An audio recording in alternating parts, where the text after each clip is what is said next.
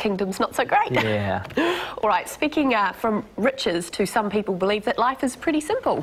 All you need is somewhere to live, something to do and someone to love. But actually achieving that is harder for some than others. Yeah, at 21, Chris Whitmore, who has Down syndrome, couldn't find a job.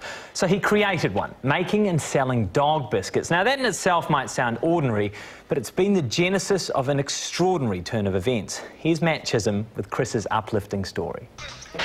He's here, everybody! Hello there, and welcome to my kind of music. If you don't know Chris Whitmore, you need to. This time I'm going to play Daniel and Mary Duff for you. The guy's simply brilliant. You want to be an employer? I do indeed. You're a smarter man than me. I know. The New Plymouth 23-year-old couldn't find a job. It's difficult in these economic times for anyone to find employment. So he created one.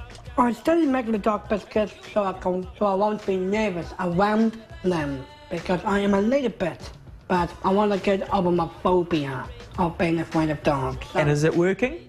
it is. It really is, Hannibal. Good boy, Austin. Hello, darling. Hello.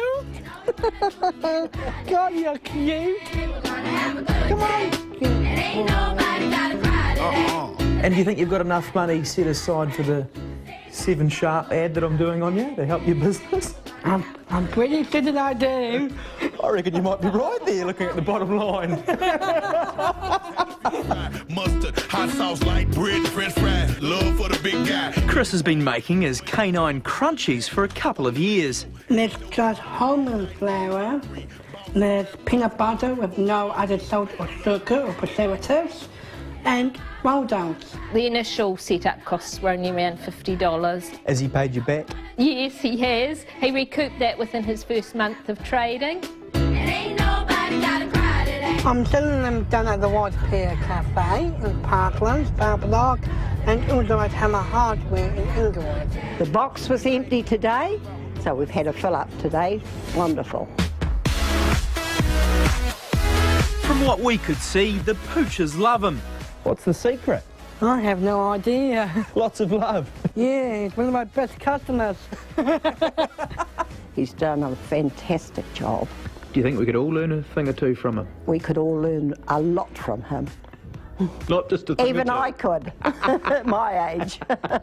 Okay, now it's back to Daniel. Unsurprisingly, Chris's dog bickies have opened doors in completely different areas. His life's just expanded, and he often says to me, "I love my life, Mum," and that is just wonderful. That's where we want to be with him. He's now doing a weekly radio show. Some public speaking, he's even nabbed a part-time job at a local cafe. You're welcome. I love working down here. They give me a free lunch. I've seen how much you can eat for lunch. I know.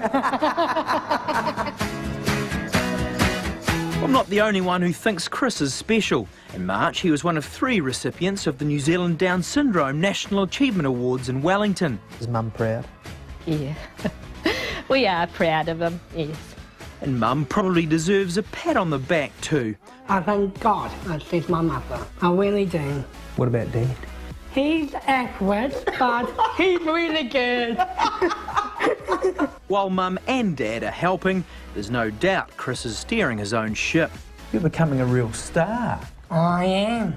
I've been really proud of myself for doing all this stuff. You're kicking goals all over the show, Chris. All you need now is a girlfriend. I am looking, I am indeed.